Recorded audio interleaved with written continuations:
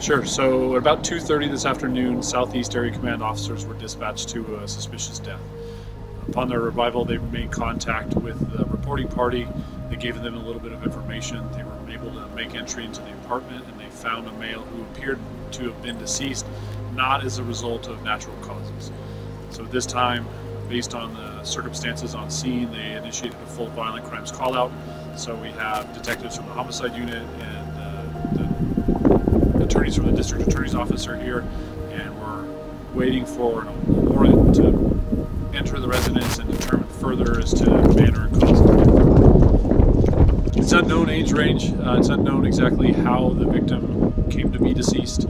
Again, those things we'll find out once we get inside with the warrant. And it's unknown whether or not the manner of death was homicide or suicide. So again, once we get inside, we'll determine whether or not the individual succumbed to injuries as a result of a violent act or as a result of a suicide.